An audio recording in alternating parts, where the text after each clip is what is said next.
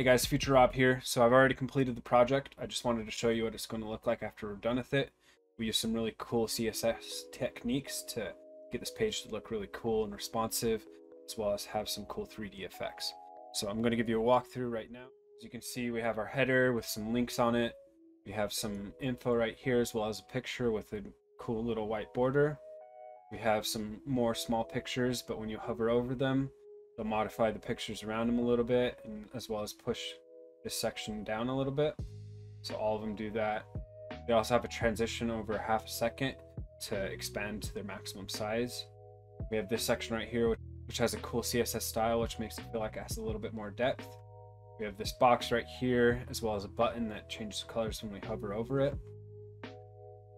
Cool thing about this is if you guys follow along, you can customize it however you want, make it about you, and you can also link to other pages that when you click on these links, it'll take you to those other pages. So there's a lot you guys can do here, and yeah, just follow along, let me know what you guys think. Thanks. Here we'll be doing the landing page. Let's look at the assignment right here. We have, looks like a template of what we're going to be doing, as well as a little bit of CSS to help us out. Let's open VS Code, and I'm going to show you a few of the extensions that I'm going to be using. I'm already in the directory and the project, but first let's get these extensions set up. First one's going to be live server. This one's really nice. I'd highly recommend it. You just press install, and it's already good to go. That's all you have to do. I'll show you how to use it in a minute. Next one's going to be prettier, and it's just this first one. Going to install that. This one's going to take a few settings to get set up. Let's go File, Preferences, Settings. The first one, search for Format, and just want to make sure that Prettier is enabled right here, and then that this check mark is selected right here for Format on Save. Next one we're going to search for is Prettier right here. We're going to scroll down and make sure that this is selected. And we're going to come down here to require config, make sure that this one's selected. Close out of these ones are good to go. We're going to create our file. First one is index.html. We're going to do our shortcut exclamation point enter, and that's already set up. Next one's going to be styles.css. I'm not going to do anything with this one yet. Let's grab one more. This one's going to be called reset.css. What we're going to do in here is we're going to Google a reset style sheet. What happens is there's already some pre-applied CSS to our HTML, and we're going to want to go through and just remove all of that pre-applied styling, and that'll allow us to set our own styles and customize it how we want to. We're going to do one more file. It's going to be called .prettierrc, like that. In here, all we're going to do is put a set of brackets like that, and press save. Save reset, save styles, and save index. Close. We're going to Google reset CSS. It's going to be this first one right here. We're just going to copy all of this. Let's go back into our project. We're going to go to reset. We're going to paste, save, and then let's close out of reset. Now we just need to import those into our HTML. We'll just go right here below the title. First one is going to be link. So the order of this really matters. We want to do reset first, and then we'll do our styles afterwards. If you do styles first and then reset, the reset's going to erase all of the styles that you have in your style sheet. So make sure you do reset first and then styles. Now let's save that. If we right click, we can do open with live server, and it'll just open right here in a browser. Let's close that and let's review the assignment real quick. The font that's being used is Roboto. We're actually going to just import this Roboto font. The easiest way to do that is you could just do Google Fonts, Roboto. Let's select, I like this thin 100 one, so select this style. And what we're going to do is we're going to copy this, and that's going to go right below reset and above styles. So paste that, save. We got to grab one more thing. Let's grab this, and that's going to go into our style sheet. We want it to apply to everything, so let's just go body, paste that right there.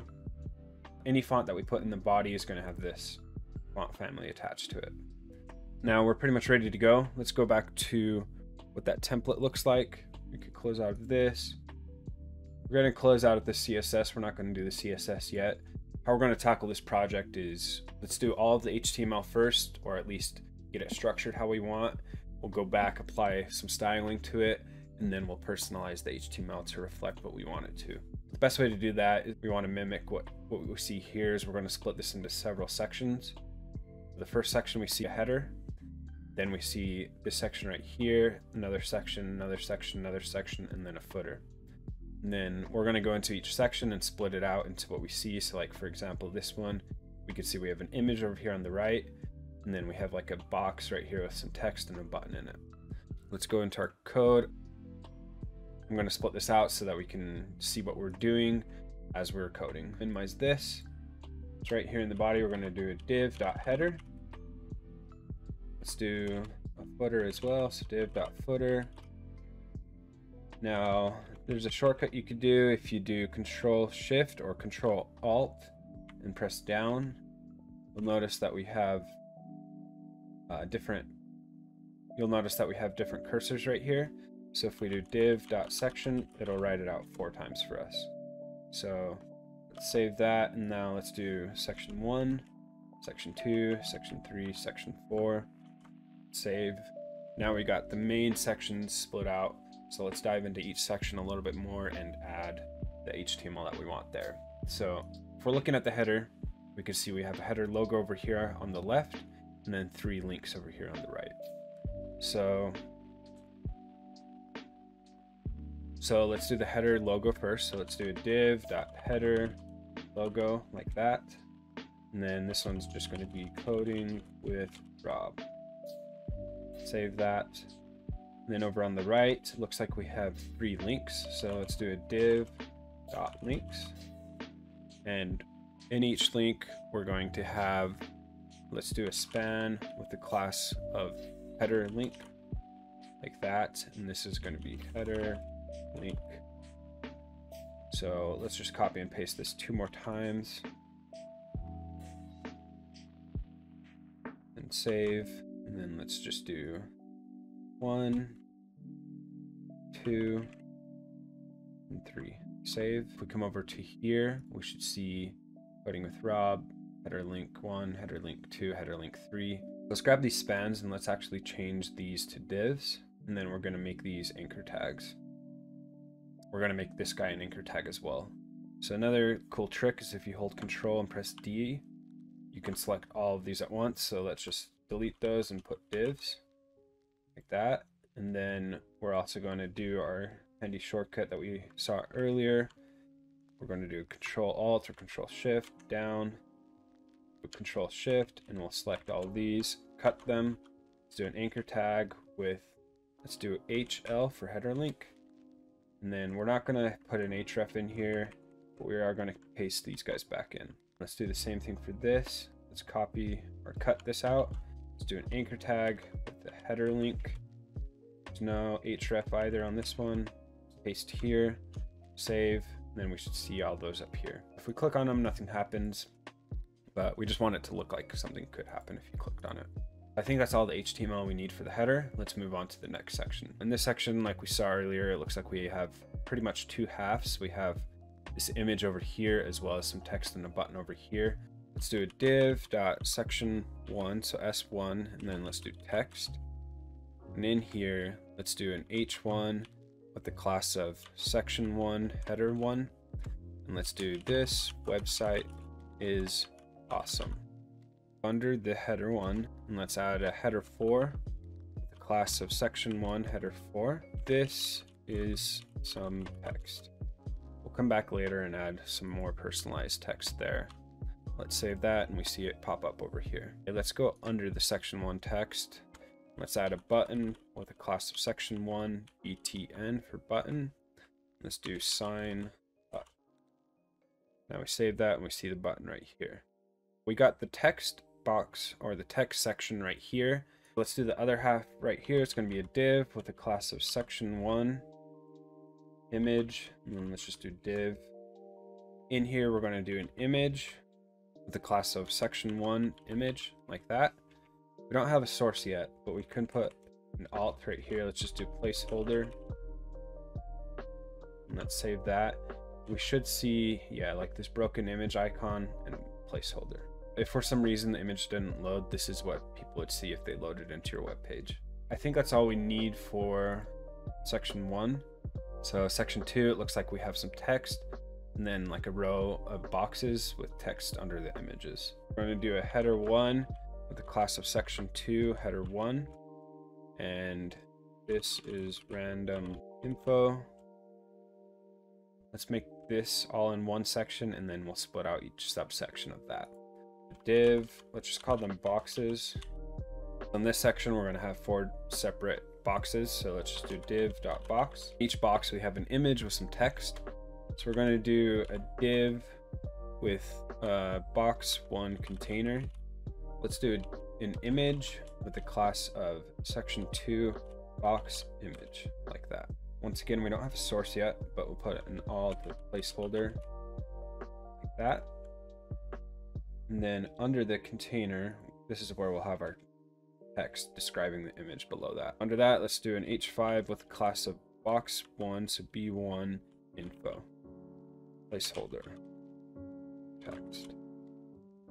We should see that over here. We have placeholder, placeholder text. I think that looks good. Let's just copy this box 3 more times. 1, 2, 3. And we should see those pop up over here. And I think that's all we need for section 2. So let's move on to section 3. Looks like it's pretty easy. Just a quote with a quote author. Let's go down to section 3. We're going to do an h3 with the class of section 3, header 3. And we'll do this is a quote. And then under that, let's do an h4 with the class of section 3, header 4. And then let's do like the author Loki, god of mischief, like that. And I think that's all we need actually for section 3. Let's look at what section 4 has. Section 4 looks like it has a box, 2 lines of text and a button in it. Grab section 4. Let's do a div with the section 4 box. So we want a div with some headers in it. So let's do section 4 HS for headers. Let's do an h1 of don't forget to like and subscribe. Let's do an h2 below that with leave a comment below. Over on the right, we have a button, so let's create that. We don't want it in the headers, so we'll do it right here. Let's do a button with the class of section 4 btn, like that. We see it pop up over here after we press save, and then we have just our footer left. We're just going to write the text, so let's do not really copy provided at coding with Rob 2022. Save that, and we should see that right here. Okay, so that's pretty much the structure of the HTML that we want. In the next video, we'll be applying CSS to everything, get it looking responsive and clean and how we want it to. And then we'll come back and personalize the HTML text and add images so that we can finalize the landing page. So I'll catch you guys in the next one.